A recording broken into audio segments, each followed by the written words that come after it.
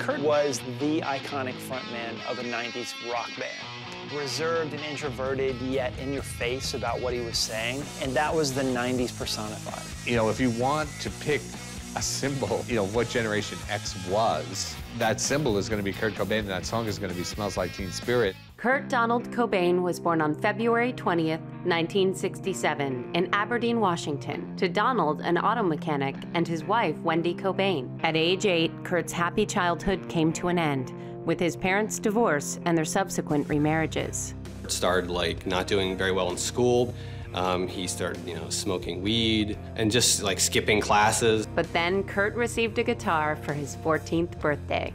The guitar immediately provided him with an outlet for these feelings that he wasn't able to express otherwise. In high school, punk rock became Kurt's all-consuming passion, impelling him to leave school and live with a string of friends. One such friend was bassist Chris Novoselic. Chris wanted to start a band. Kurt wanted to start a band, and the timing was right. It just fit. In 1987, they started playing together and eventually dubbed themselves Nirvana. The indie label Sub Pop signed the young band. In 1989, Nirvana released its first album, Bleach. During Nirvana's first European tour, Cobain experienced a mental breakdown while on stage. Upon finishing the tour, Cobain returned to Washington and began using heroin. In 1991, Nirvana secured Dave Grohl as its new drummer and signed with the major record label DGC. That September, the band released its second album, Nevermind, which included the hit single, Smells Like Teen Spirit.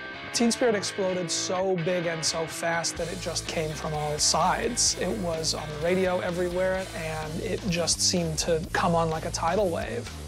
In the meantime, Kurt began a whirlwind relationship with Courtney Love, a singer in the punk rock band Hole.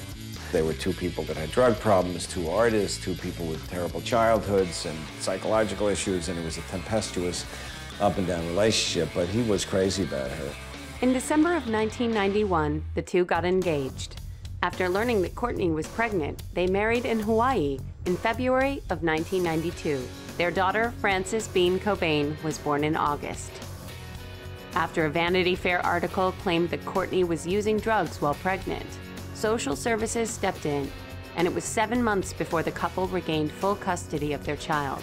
In 1994, while promoting Nirvana's third album, In Utero, Cobain attempted suicide. This time he had taken like 50 or 60 Rohypnol pills, and he had like a 3-page suicide note, so it was pretty clear right away that this was a very different situation. Kurt was actually in a coma for 20 hours. A revived Cobain returned home to Seattle, where despite his near-death experience, he continued using drugs. Concerned, his close friends held an intervention.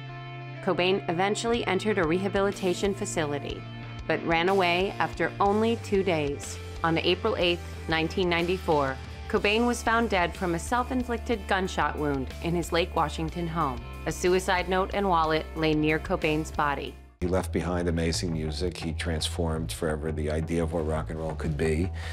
He's considered rightfully one of the great artists that the genre produced. As the reluctant icon of Generation X, Kurt Cobain revolutionized rock. His troubled music endures.